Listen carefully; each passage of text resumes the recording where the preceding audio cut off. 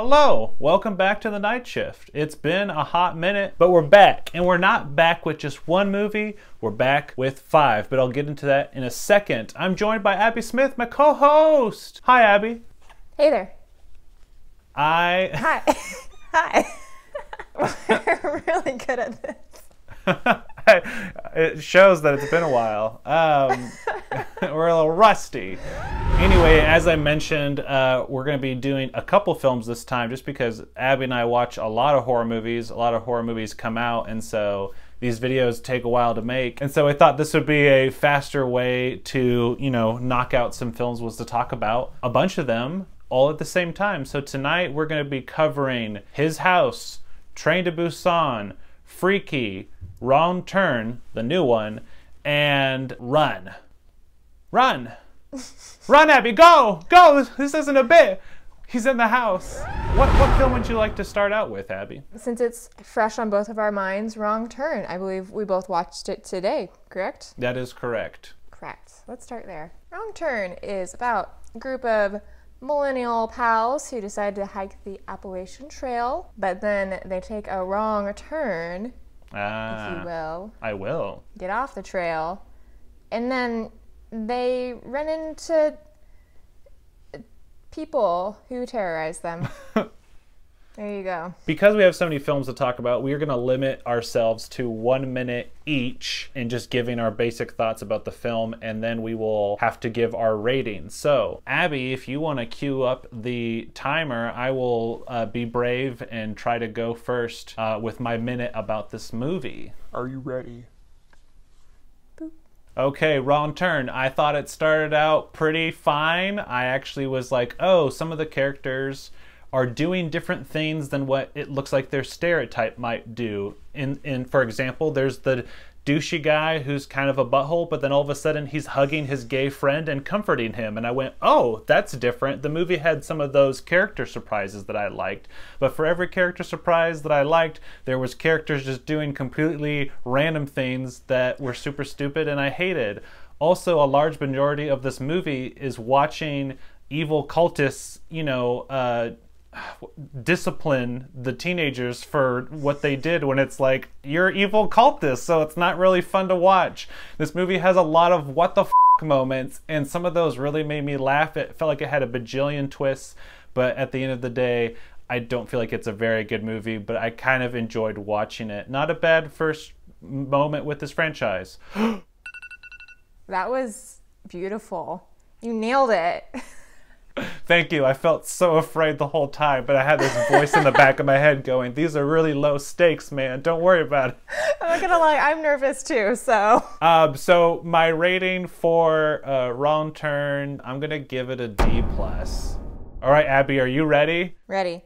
Okay, so Wrong Turn, 2020/2021. I agree. It started out strong. The cinematography and production was pretty decent. Had some really good gore, which I was not expecting, because it became evident pretty early on to me that I should keep my expectations low for this film. So, but it started out, I liked most of the characters until they started making decisions that did not match up with their character development previously, which just made the film really bizarre to watch. You couldn't predict anything, which, not that you want to predict what the movie does, but the point of character development is to understand the motivation of the character, I think. So when that is constantly changing, it's like, I don't know what's happening. The cultists, similar thing. I thought I knew what they're about, and then they're like, no, we're about this. And then they're like, oh, no, actually, we do this thing. And it's like, are you bad? I don't know. Okay. Are you bad? I don't know. Okay. Okay. I mean, obviously they're bad. But anyway, I would give it a D.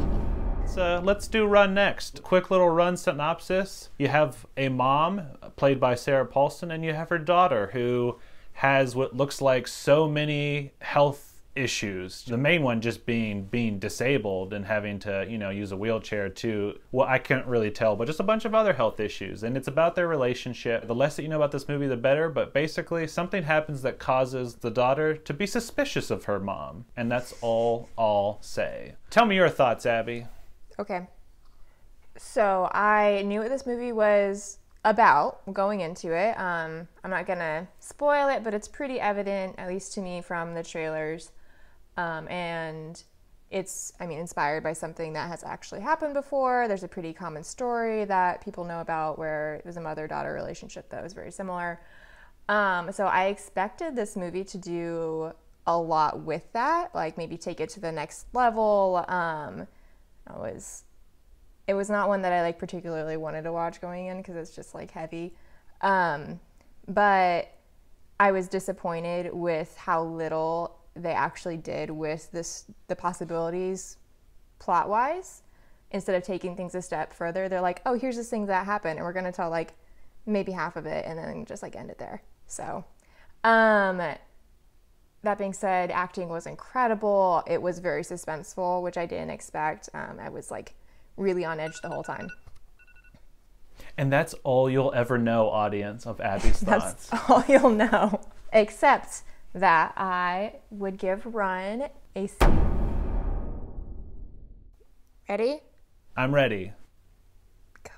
All right, Sarah Paulson is just a god. She's such a good actor, and so I always loved seeing her. I really liked seeing this new actor who played her daughter. I thought that she did a really good job, and if my research is correct, she actually, is disabled. So I thought that was really cool watching the movie, not cheering that she's disabled, just cheering that it was cool that they had a person who is actually authentic for the role playing this role. It made it feel all the more, just suspenseful. There's a lot of great suspense scenes and good use of, the daughter having to be intelligent as she navigates this house with her disability. She's, at a disadvantage.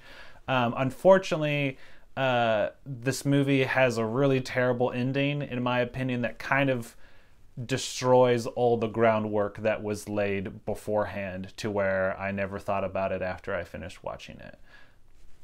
I would give Run a C-. I give it a C-. Okay. Let's do Freaky Friday. Okay. I mean Freaky, not Freaky Friday, because I was thinking about Freaky Friday. I mean, it's basically Freaky Friday.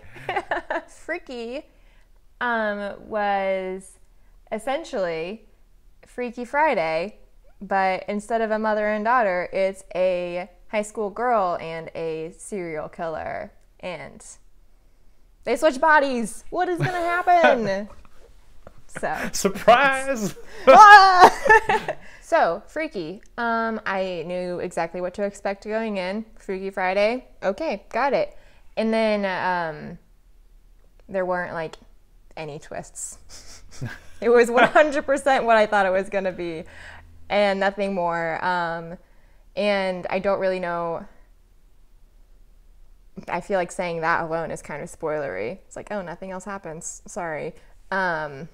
That being said, it was pretty gory in parts, which was fun and unexpected.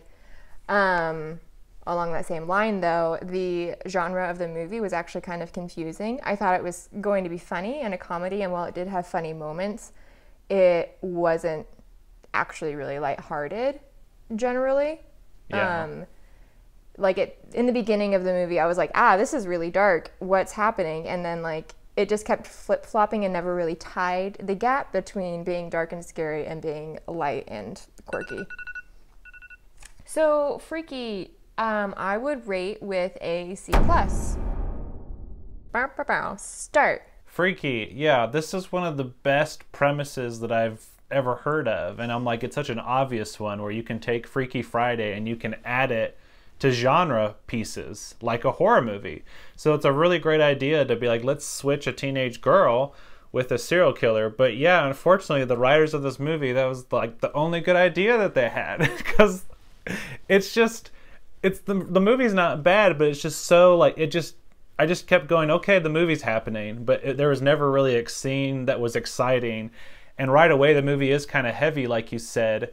And, a big part of the plot is the main character's dad having passed away, and it seems like everyone's telling her to get over it, and I'm like, it's only been a year, leave her alone, goodness gracious. Vince Vaughn's pretty funny in this, but again, he could have been funnier. They could have written better scenes for him. The gore is pretty cool, but yeah, it wasn't that great. What did you land on for your rating? I landed on a C minus, I think, again, because it's not bad, but I was disappointed. So I give it that little extra little line just to show that I'm displeased with it. I'm displeased. So next we're going to talk about His House. This is going to be the hardest one for me to talk about because I think it's the one we watched this one together. We watched it a while back. But yeah, His House is about some refugees just trying to escape their war-torn country. They've arrived in the UK and they are trying to get some housing, and they end up getting a house, and they're pretty excited about it, even though it's a really kind of dumpy house and a lot of the people don't seem to really care about them and they don't know anyone. Again, like they fled this crazy situation, but they're going to try to make it work. But then, in typical horror movie fashion, this house has some shenanigans up its sleeve for these two characters. It was shenanigans. Shenanigans. I'll go first. Okay, so His House was really nicely done. It was really fun to watch. It was actually genuinely scary at moments, which is not super common to me. So that was really exciting. The premise of the movie was really interesting. It had some really interesting concepts that I feel like weren't very well played out. It was like, ooh, that's spooky, and then they didn't ever elaborate or bring that element back. There also is a very significant plot twist that comes in the film that kind of explains some things and the things that haunt them, and I just did not buy it. Not that I didn't buy that it could happen. It was very realistic and very tragic, but it just didn't make sense within the context of the film to me, and just the way that the characters continued living their lives. You have to go. No, you have to give your rating. B minus. Go. His House, man, time, memory. Anyway, yeah, I saw this movie and some stuff happened in it, and yeah.